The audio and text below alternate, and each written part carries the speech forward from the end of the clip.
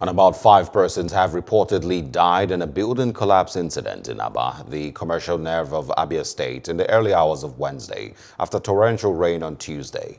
Information about the incident is still sketchy, but available reports indicate that 1 person who was rescued from the rubble is receiving treatment at an undisclosed hospital. It was gathered that the deceased and the survivors were homeless residents that usually take refuge in the building, still undergoing construction at night. The cause of the collapse has been attributed to the use of substandard materials by the contractor.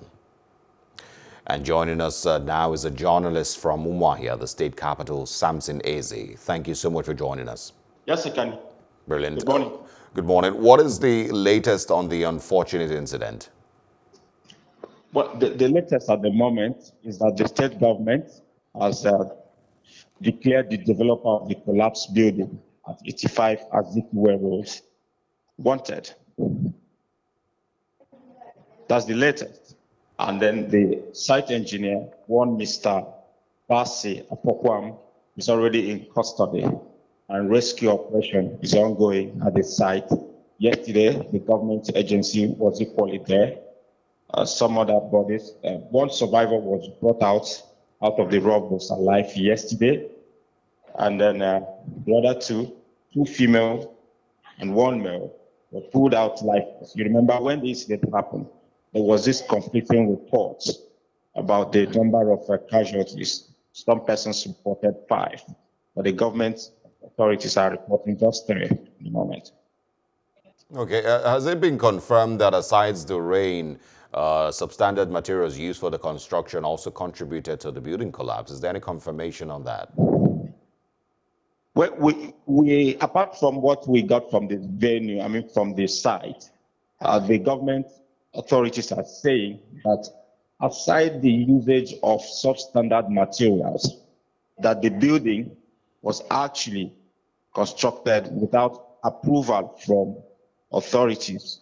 So, Aba is an emerging city, so the tendency of having buildings spring up here and there, even without approval, is just there. But it is left for the authorities to step up surveillance and then be on the proactive side of things. Is this something that happens often in the state? Yes, in Umuahia, the state capital, we had a building collapse some months ago. Then you go back to Aba, just last year, we had another building collapse, a multi-story building at Samek Road, around area.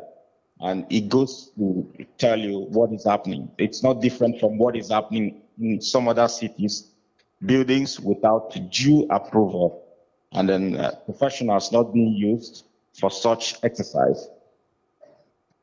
And from what you've described, this is obviously a risk to residents in the city. Has the government made any moves in the past that maybe would have prevented this from happening?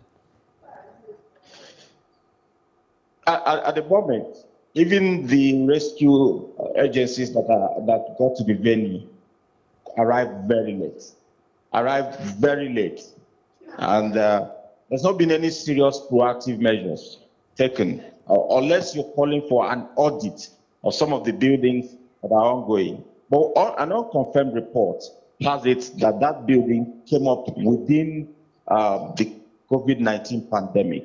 It may be a horridly building that sprang up from that area of the city. So the authorities really need to do much. The State Emergency Management Agency has not been up to the task, actually. I think they need to be equipped very well so that they can respond to some of these emergencies. And Abia State is a 2-city state. Aba is as big as the administrative capital, Umuahia. So if you're stationing an emergency agency, you have to equip them very well, both in Aba and in Umuahia. Just few weeks ago, we had a fire incident at one of the biggest markets there. And before the truck could even get to the scene of the incident, they were already managed and all that. So they really need to step up their emergency response. I'm talking about the state government.